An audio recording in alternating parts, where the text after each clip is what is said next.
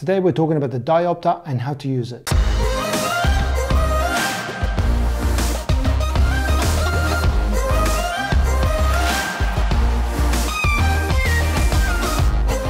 And just a quick reminder that I make videos like this all the time to help you with your photography and your videography. So if you don't want to miss out on any of those videos, click the subscribe button and the notification bell. That way, every time you go into YouTube and I upload a new video, it'll notify you automatically. So please subscribe.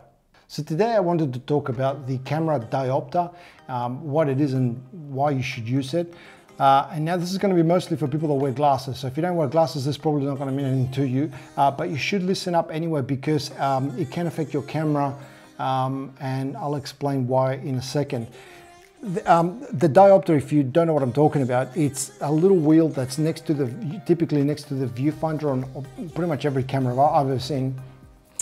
And it looks like a little wheel that you can use to dial your prescription of your glasses. So you can dial that little dial there back and forth, and if you're long-sighted or short-sighted, this should be able to correct the vision through the eyepiece. So this doesn't affect anything with the lens, doesn't affect anything with the camera, it's only through the eyepiece, through the viewfinder or the eyepiece. So if you haven't got your glasses with you and you still need to go out and get some shots, you can dial in your prescription using that little dial, and much the same way as you focus binoculars, where you use the wheel above the lenses, and you can then correct it for whatever prescription you have. But the reason that I use it is that I don't use glasses for long-sighted or short-sighted. What I have is I have reading glasses. Now, if you've got reading glasses, you will know what a pain it is to use your camera and your glasses at the same time, because in order to see the viewfinder or in order to see the back of the screen of the camera or the LCD up at the top, or any of the buttons for that matter, I need to have my reading glasses on. But when I'm looking through the viewfinder, I have to take my glasses off because if you don't know how reading glasses work, they only allow you to see pretty much anything within arm's length.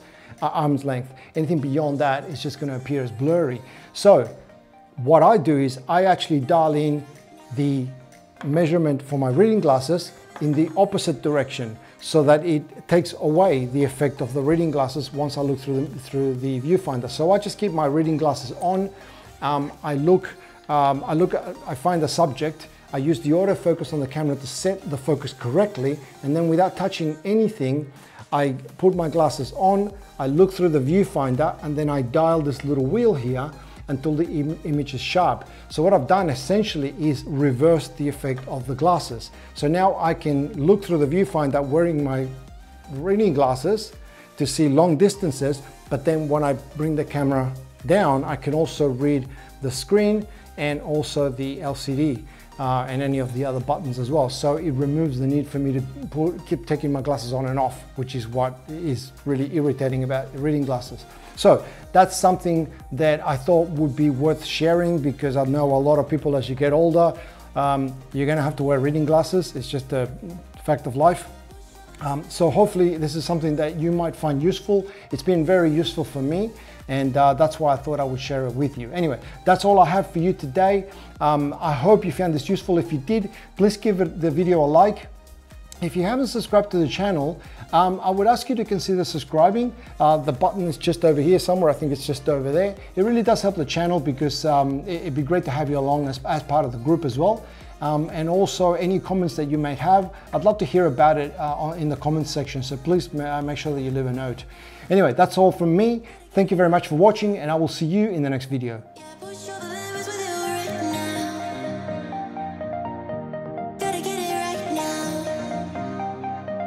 Show